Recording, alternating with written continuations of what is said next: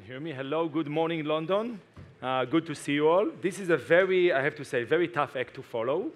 I've never been, climbing on stage right after such a stimulating and juicy discussion about a topic that concerns each and every one of us.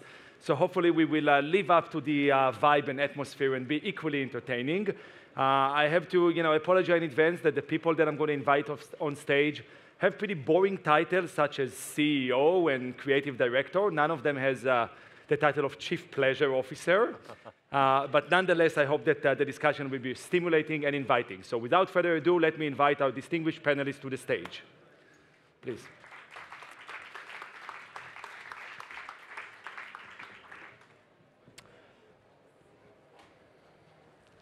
Okay, so today I'm going to introduce our panelists in a second. I'll just say that today we're going to talk about brands and online advertising. And, I don't know about you guys, but I'm definitely confused. I feel like reading the media and participating in such industry events and just talking to people, every day there's a new standard technology platform, some sort of innovation like virtual reality or live video. And ultimately, we get vibes from everyone around us that we should stop everything we're doing and focus only on that because this is the future. And if we're not going to catch up with the future right now, we're going to be left behind and our brands are going to die. And the goal of today's session will be to sort through some of those emerging trends, some of those new technologies, some of this innovation, and try to form a mutual point of view about is it hype or the real thing? Is it sustainable? Is it really bound for growth? Or is it just some sort of a temporary novelty that will go away before long? And in order to answer those questions, we have gathered some of the brightest minds in the industry today. Let's start with a quick introduction. We have Rachel Waller, who is the Director of Online Communications at Farfetch. Hello, good morning, Hi. Rachel. Maybe you can tell us, for those of us who have lived in a cave and haven't heard yet about Farfetch, maybe you can say a few words about what you guys do. Sure. So for those of you who don't know, Farfetch is an online marketplace. We work with luxury independent boutiques, and increasingly we're starting to work directly with brands. Great. And to your right is Nathan Coyle, who is the CEO of Domino, who came all the way from New York City. So, for you, it's about 4 a.m. in the morning right now. Just in case he falls asleep during the session, don't take it personally. Exactly. Nathan, tell us a little about Domino. Sure, yeah, Domino is an American company, so not a huge footprint in the UK, so if you haven't heard of it, it's not that you're out of it, it's just that we haven't arrived on these shores yet. But we're a multi-platform company, content, commerce, publishing, magazines, books, digital media, commerce, native retail, all rooted in home, design, decor, home furnishings, but really through the filter of lifestyle. So we're about beautiful homes, but also the interesting people who live there and what's her story. And again, told across a variety of different media and channels, and selling all of the things that we talk about. Thank you, Nathan. And all the way from the Czech Republic comes Jamie Mendelbaum, who is the Chief Creative Officer of Young & Rubicon in Europe. So Y&R, we're a global ad agency. I oversee Europe, as the title says. We help companies generate value for consumers and for their brands. So. Perfect, thank you. And last but not least, we have Tony Gherardelli. Gherardelli. I'm practicing my Italian, who is the Head of Innovation Promotion at Intensa Sao Paulo. So tell us a little about those of us who don't invest in the Italian market. What does Intensa Sao Paulo do? Yeah, we are the biggest Italian bank, one of the biggest in Europe. As Innovation Center, our mission is spreading out the innovation culture towards the employees, towards internal employees. We are more than 90,000 employees, and towards our customer, more than 11 million of customers. So it's a huge mission. Sounds like a growing startup. Yeah. Perfect, thank you. So let's get started. We're going to play a little game called Swiper. Maybe the tech guys can help me put the laptop stage on the screen. There it is. And in this game, I'm going to confront the panelists by suggesting a topic about one of the emerging trends in our industry, and they will try to help me decide whether we are swiping right for approval, meaning we think that this is a meaningful thing, this is part of the future of brand and online advertising, and digital storytelling, or is it a fad? Is it something that's just going to vanish and go away? So we'll demonstrate it as we start with the very first thing, which is chatbots. So the way I see it, we live in an era in which people consume most of their content and most of their interaction with brands through a device that is primarily a communication device. So when we wake up in the morning, the first thing we do is we reach out to our cell phone, and we see a bunch of notifications. Some of them are coming from our friends, and some of them are coming from content applications or from brands. So we have a variety of messages, some of them personal, some of them professional, and some of them are advertisement. Do you guys think that chatbots is a viable way of telling a story and of creating actual interaction with a brand? Rachel, you want to take this one? Sure. So I personally love the idea of chatbots. I think it's kind of interesting in two scenarios. One, if it's done well, you can give your brand a bit of personality. I think there's some clever things brands like Sephora have done that you can be quite playful and you can give your brand a tone of voice. The other reason I think chatbots are super interesting, especially when I think about things like customer services, is that actually it allows the customer to interact within a platform that they want. So my mum is unlikely to ever tweet customer services, but she might interact with a chatbot via WhatsApp or iMessage. And I think actually that adds real value in terms of how you interact, because you're actually taking people back into the communication channels that they want. So I think it kind of opens up accessibility. So I think there's a big opportunity there. So you're intrigued. You would swipe right. Tony, how about you? Do you think it's feasible that people will, rather than go physically to the bank or interact with AI-based app, actually have one-to-one dialogue with their bank through a chatbot? Will this technology make its way to a very traditional industry? We are not so sure how huge will be the impact of a chatbot. But anyway, we have a group that is studying very deeply because obviously millennials doesn't want to go in a bank offices. So our digital transformation is on the way since many years, but it's still becoming more impactful than in the past. And so chatbots will be one of the ways in which we have to create some touch point with the new millennial generation of customer. Interesting. So I guess that the common perception is that we're swiping right on chatbots. Which brings us to artificial intelligence. And let's use your actual, real, tangible intelligence, starting with you, Nathan, to talk about whether AI or what kind of role would AI play in digital advertising and in building powerful brands? Yeah, I think all advertisers recognize and embrace the role of data, and the more data that the advertiser has, and in my case, the publisher, to understand the audience and the consumer, the more powerful that we can be. And so as AI, right before our very eyes is continuing to evolve, become more accessible, more effective, and generate tools that marketers can use, I think it's incredibly powerful, and I think we're just seeing the beginning of what it can do to make the way in which we engage consumers, whether we're the advertiser or the publisher, the most relevant to that audience.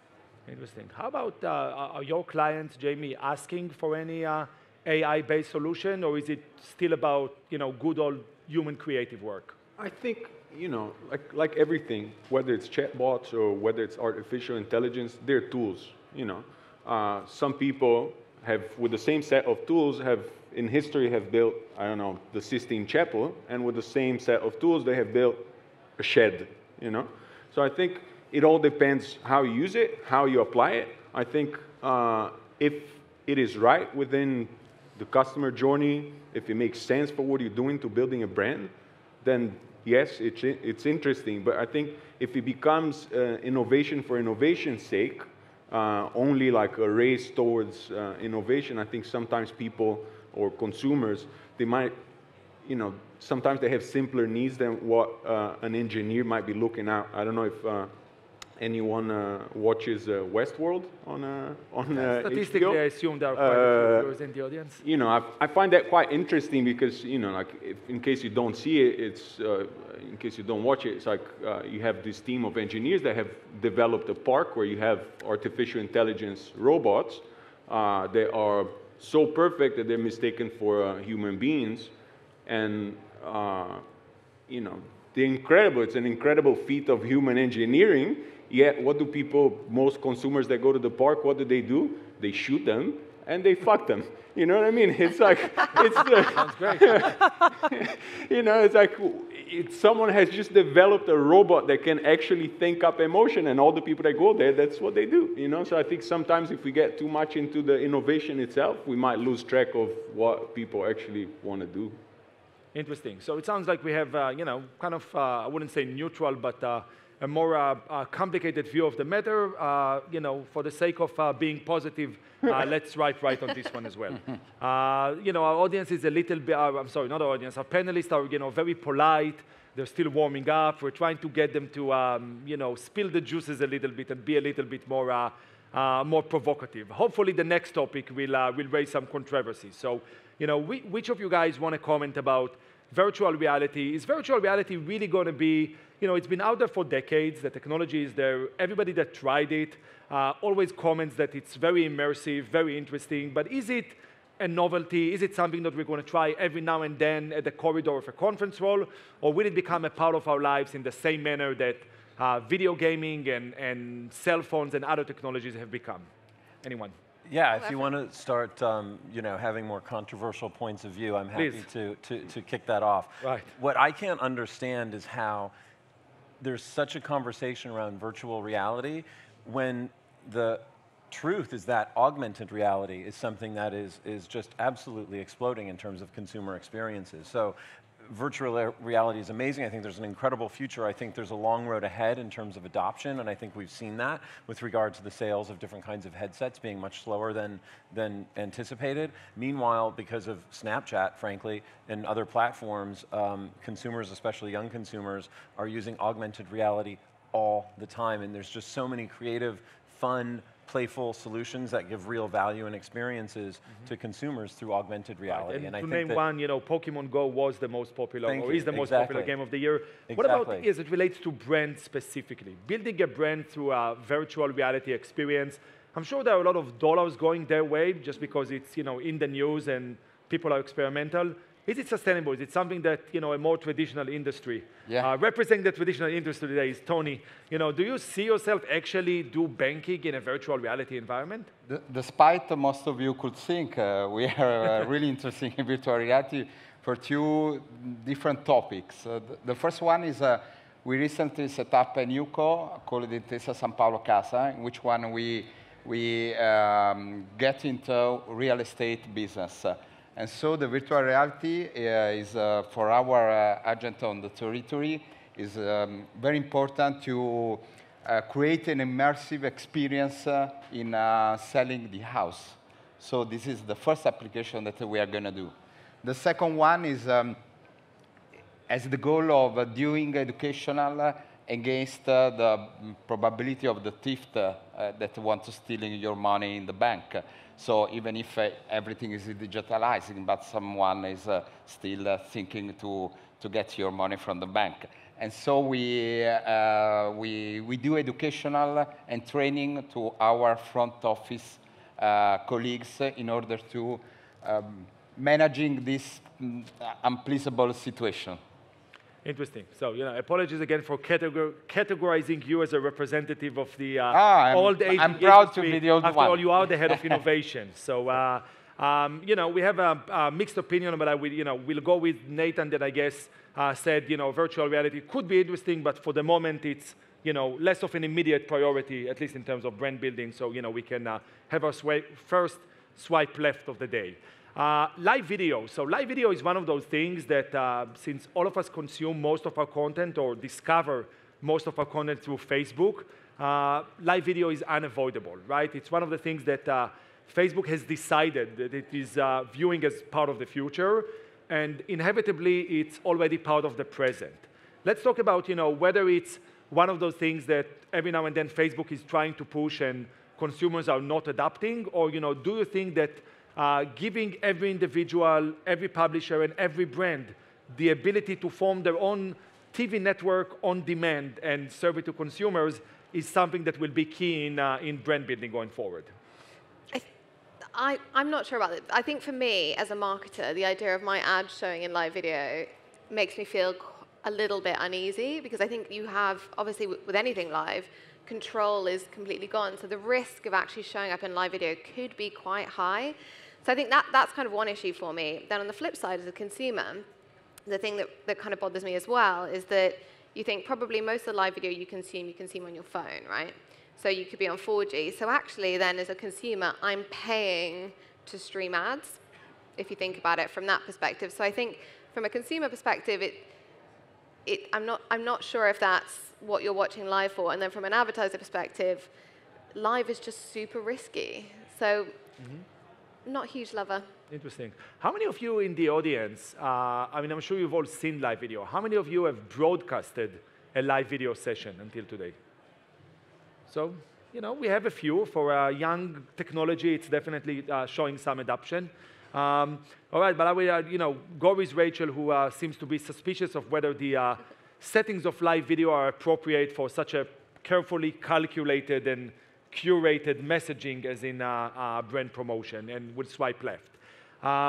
In-house content solution. So we see, you know, will be interesting specifically in Jamie's point of view, or better, you know, about whether or not companies like Y&R will go out of business because advertisers will start engaging publishers directly. We see the New York Times, we see the Wall Street Journal, and definitely the new digital natives like Vice and BuzzFeed form their own in-house creative agencies and getting the media budgets themselves, kind of taking the agency out of the equation. You know, how much of that do you see happening, and you know, how do agencies adapt to this new direct model?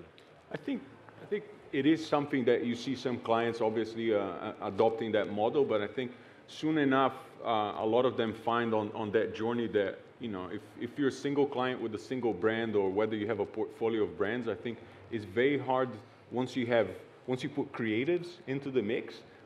These people want to have, you know, they want to switch and sometimes work on a different brand and have that, it's that refreshing sense of working on different brands and building different cases that I think attracts the best talent.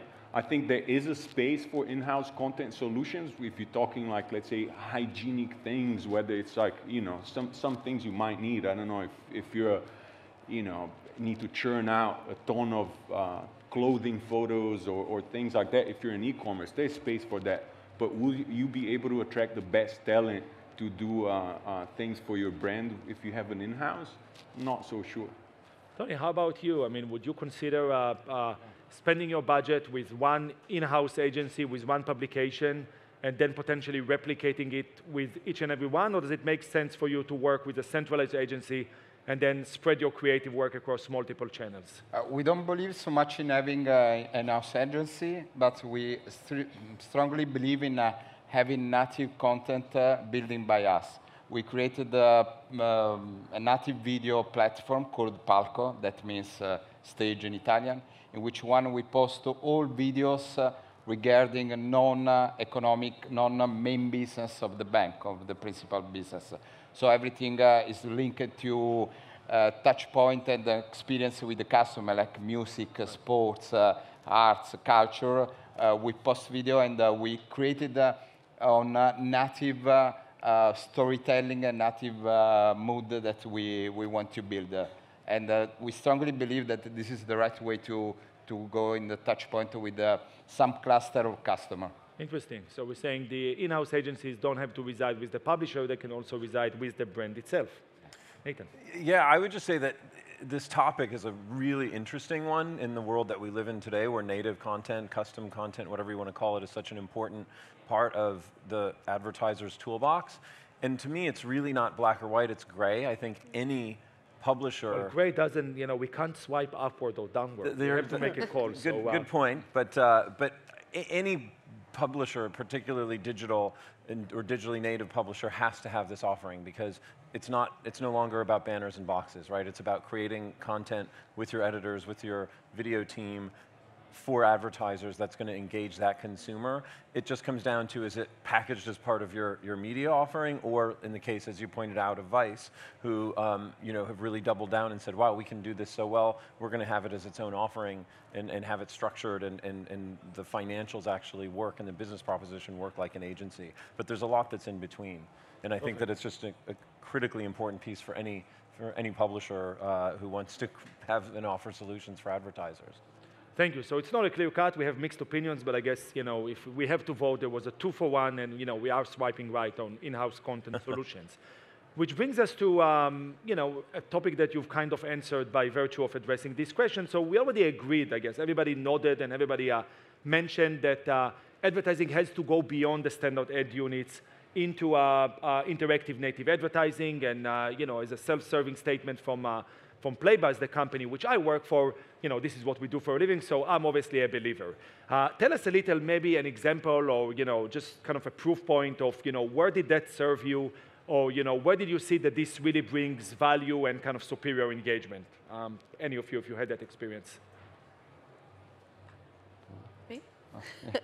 I think in terms of for us, we're a multi-brand retailer, so actually a lot of the native advertising we do is about showcasing multiple products that we have on Farfetch. So actually, there's a huge value for that being interactive, because you don't want to click through a carousel and get all the links along the side of the carousel of products. That feels very dated. So I think from a multi-brand retailer, it being interactive is kind of a no-brainer. It should be. You should facilitate it. I think if we think more from the customer's perspective, we should allow them to interact wherever they want to be, however they want to interact. So for me, it's a bit of a no-brainer. I'm with you.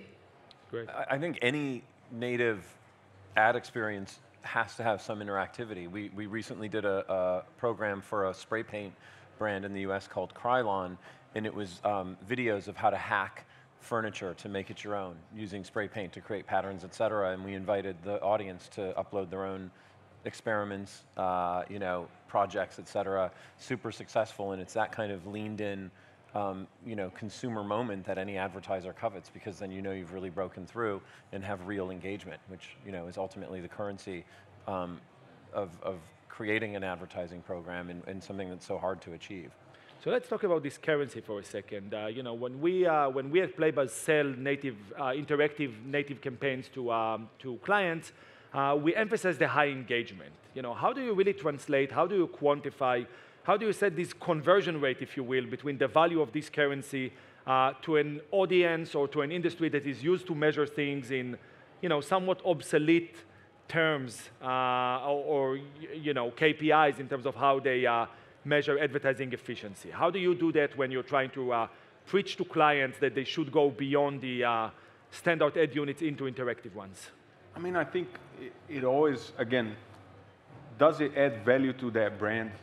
Does it add value to the consumer? And I think if you're talking to an e-commerce, obviously, they are... It's very quantifiable. Yeah, exactly. It is very quantifiable. But depending on the brand you're talking to, I don't know if you're selling, or for a bank, for example, depending on what it is, again, I think it is an easier sell because it is quantifiable as well. So that, I think understanding the metrics is very easy. Now, does it add value to the brand or the consumer or not? And I think any client would understand the metrics once you explain it to them. So I think explaining that is not an issue. The question is whether it adds value or not. Right. May I just add the point? Can you take engagement to the bank? Yeah, no, may I just add the point about interactive native advertising. We're doing an important experience is going on sponsorizing X Factor edition of in Italy. And so it's a first experience for us in doing a sponsorship and a so important program with some mass market. And we are creating some native advertising interactive during the daily program. And I mean, the metrics, we are still on the progress, but the metrics seems to be so interesting for applying this kind of investment. Perfect. Thank you so much. So, I think we have a general consensus of swiping right. We mentioned the name Facebook quite a lot, which is inevitable when you talk about one of the two companies that jointly control more than 60% of the total global digital advertising market. One of the key initiatives that Facebook threw out last year and caused a lot of commotion in the media, not sure that I have the data, maybe you guys do, about how much is it really adopted and what is the consumer adoption to it, is Facebook Instant Articles, which is essentially bringing the content, housing the content, publishers' content or advertiser content on Facebook and delivering it directly to consumer based on their format and their own packaging. So that caused a riot in the industry and brought up a lot of potential antitrust discussions. How have you guys experienced Instant Articles, and did that change in any way your dialogue with brands and kind of the way you do business online? Yeah, I mean, I can speak to that. I mean, it's a really tough one, and I think the jury's still out. I mean, it's certainly a fantastic experience for the consumer because you get to the story much faster that you wanted to experience and you stay inside of Facebook. But for publishers, it's a bit of a sort of wolf in the hen house kind of a moment of, okay, fine, now we're going to relinquish even more control of our business, meaning the monetization to Facebook, and lose that click back to us. But at the same time, we need the users, we need the audience. So something we do, it's a way that we make money, but it's making money on Facebook's platform now 100% versus bringing that user to our owned and operated. And it's probably fair to assume that Facebook is the primary beneficiary of this initiative. Correct. Interrupt you correctly. Anybody else? Since Nathan wasn't decisive, I need one of you to help me decide which direction to swipe. Not yet. We are studying, we are understanding how to convert our followers in a loyal customer. So we are probably a step beyond Facebook Instant Articles. Perfect. So it sounds like, at least for the moment, it's not yet something that either of us fully banks on. So we'll swipe left.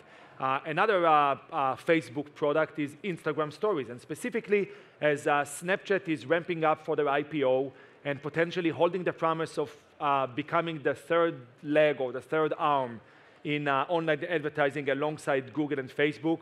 We see Facebook going very aggressively after the same audience and very openly, I would say shamelessly, adopting proprietary storytelling mechanism and advertising mechanism invented by Snapchat into their own toolset.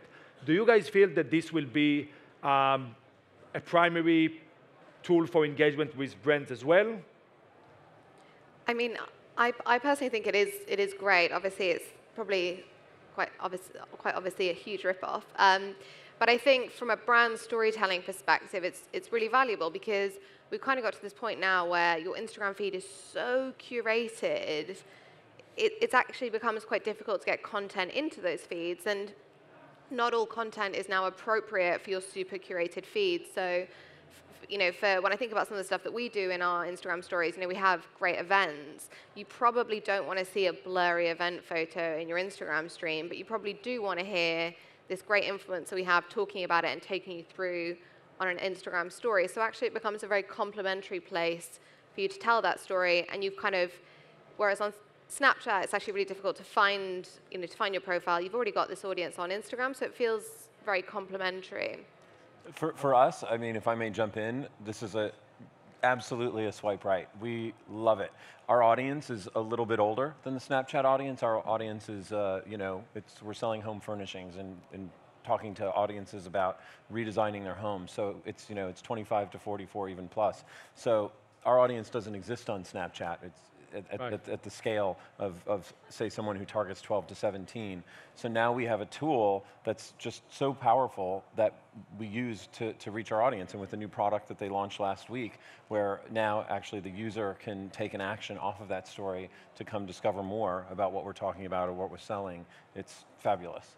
Great. Jamie, when you guys talk to brands about social media strategies, or you try to sell them on the promise of letting you create experiences on social media for them in a closed environment like Instagram that until recently was completely closed to advertisers and even now does it in a very restrictive way, what's really the KPI for the advertiser? Is it about the number of followers, the level of social engagement, or is it about the volume of the exposure? What is it that they're looking for when they're paying good money to be on social networks?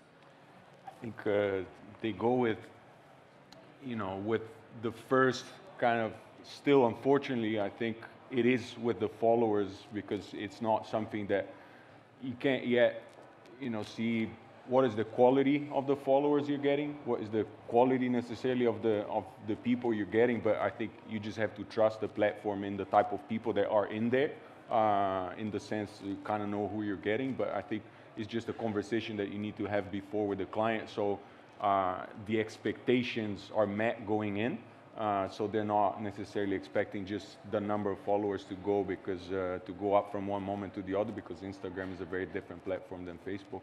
Perfect. How about the audience? You guys obviously assume the majority of you have semi-active Instagram accounts. How many of you have begun using this form of expression of Instagram stories on a frequent basis? How many of you are creating them? So, somewhat of an early adoption where we'd say, but you guys indicate that you view it as a very viable tool for the industry and therefore will enthusiastically swipe right. Which brings us to this new thing called Snapchat. Obviously, the engagement is there. Is it really, look, all of us probably, if either of us on stage or in the audience would have been asked to invest in Snapchat 5 years ago, we would probably all dismiss it. And, thank God they found somebody else who do.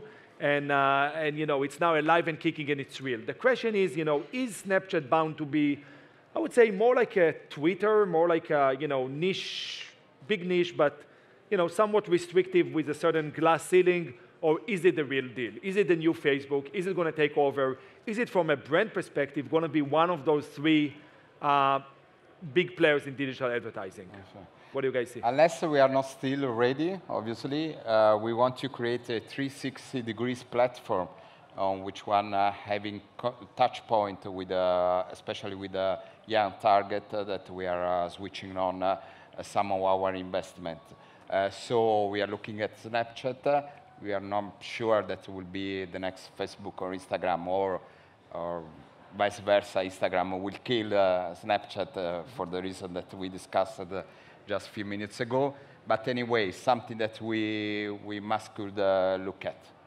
Definitely. Any of you deployed, your clients are asking you to spend money on Snapchat yet? I think it's extremely valuable, but it's not for everyone. I think it's extremely valuable for some brands, but like Nathan said earlier, like for him, for example, he just cannot find the audience that he's after there. So it's another tool, right. And it can be extremely valuable for someone, but absolutely useless for someone else. So right. Yeah. All right. But I think it does have a place to exist. Absolutely. Sure. I think it's kind of interesting, Snapchat, when you think about it from as a brand, you always think on social networks we need to create content. When you actually talk to Snapchat, they're like, you're a brand, you don't need to create content. You need to, within Snapchat, it's all about advertising. And actually the advertising, I think, within Snapchat is done really well. It feels really integrated. It's not like they're trying to lift something they saw on TV or stick some banners in. Like, it's actually, it is very native. And I think that's super interesting about them. And we have tested Snapchat advertising before. We're a luxury brand. The average age on Farfetch is 36. But we tested Snapchat advertising, and it works really well. So that's kind of interesting, I think, because you don't, you think it's really young. You think it's like 14-year-old kids. But actually, they're comfortable with advertising in that environment. So I think it's definitely one to watch. Interesting. So, Rachel was more positive, but I guess the general sentiment was that despite everybody being intrigued, it doesn't play yet, or unclear, when is it going to play a role as sort of a mainstream platform for brand storytelling that could be as, as one of the big two. Oh. So, I already bashed Twitter a little bit, but from your standpoint, is Twitter too cluttered of an environment to actually tell a brand story, a brand's message, or is this solid base of, I guess, 200, 300 million active influencers solid enough in order to break through with a brand message? What have you guys seen? I mean, for us in our experience, and here I'll speak to packages and programs we've done for advertisers, it's not it's in no way is it sort of the end to it in itself. It's part of the program and part of the amplification, but Twitter unto itself isn't powerful enough to sustain an advertiser program or a message. Interesting. So you're saying it's more of a mean of distribution, it's not necessarily a brand building tool by its own. Correct. Yeah, basically we use the as a media relation tool, and so yeah, as you say, the base of influencers is so huge, so it's very important to, in terms of media relation, touch this kind of influencer.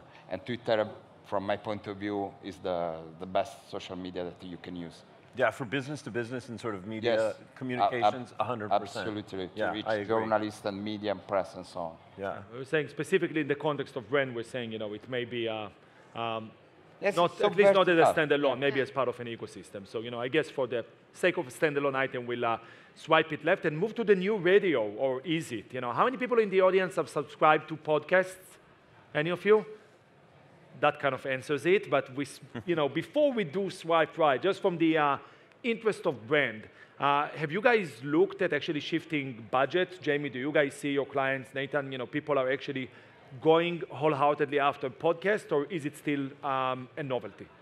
I haven't seen, at least I haven't seen none of my clients come to me to go after podcasts. I do subscribe to podcasts. I think there is a fantastic opportunity for creating brand and content there. You even see people like Tim Ferriss, who grew his personal brand immensely after he started his podcast. But I think if it becomes something that's just kind of like a radio commercial before podcast, I think you're not necessarily. So you haven't seen activity in terms of brand building on this media yet. Is that your experience as well? Yeah, pretty much. Pretty much. All right. So I would say it's much like what we said about Snapchat and others. The adoption is there. The consumers are there. Brand building, not quite yet. Maybe going forward more so.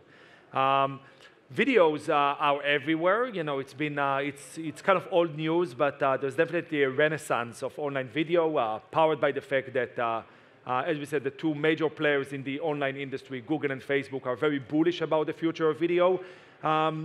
Obviously, we all like video, right? We all watch television, we all go to the movies, and we all watch video online. But what is beyond video being great?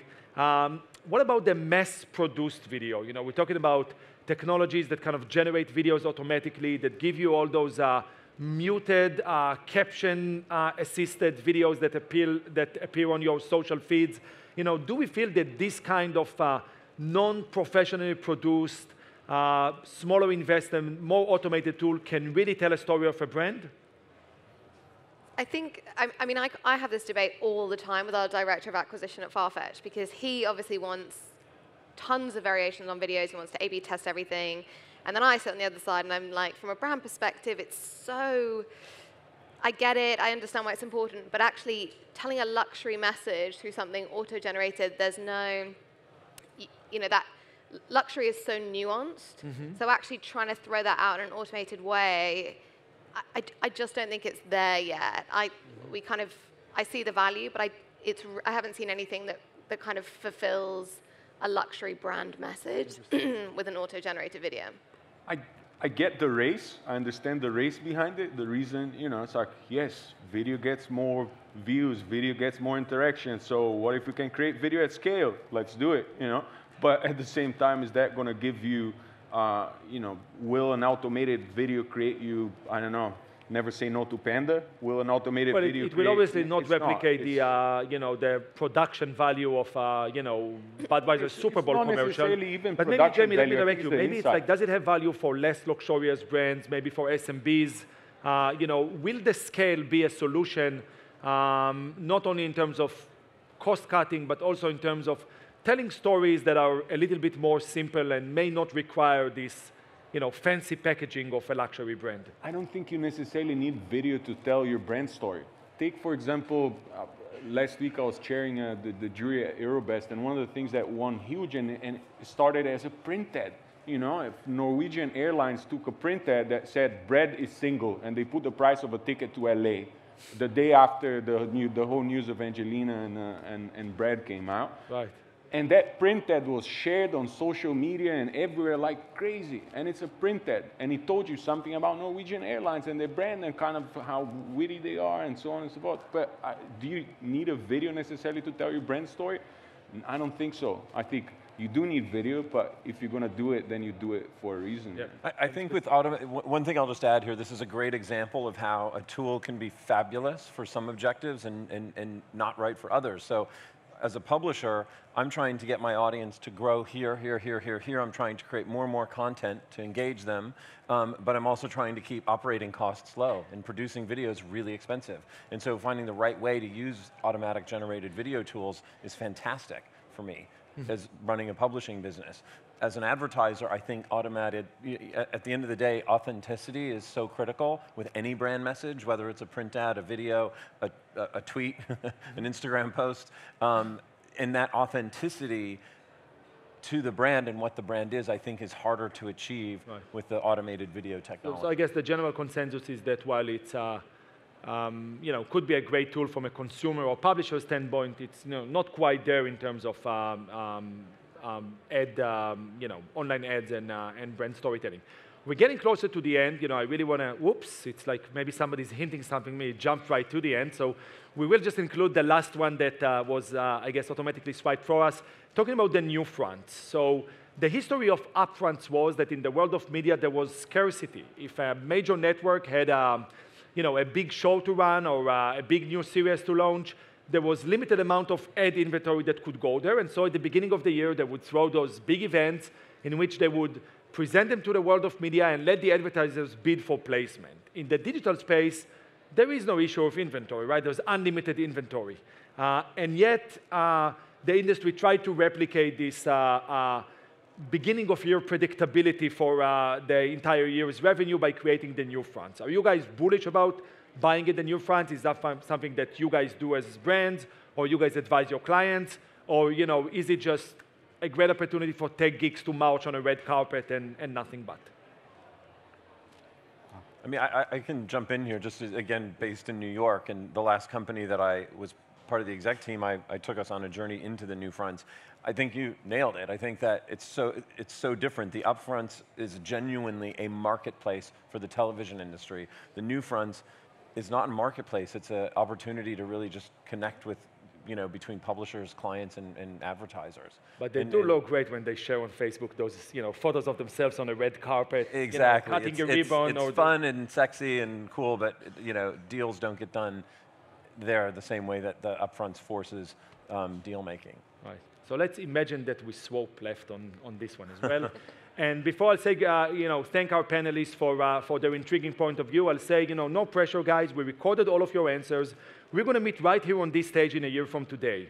And, we're going to remind you your predictions. And if we'll see that, virtual reality became the center of gravity for all ad dollars, while Instagram stories are no longer, we'll know how seriously to take your observations and predictions for next year. Meanwhile, thank you so much for sharing your story and for the audience to listen. I hope you enjoy the rest of unBound. Thank you. Thank you.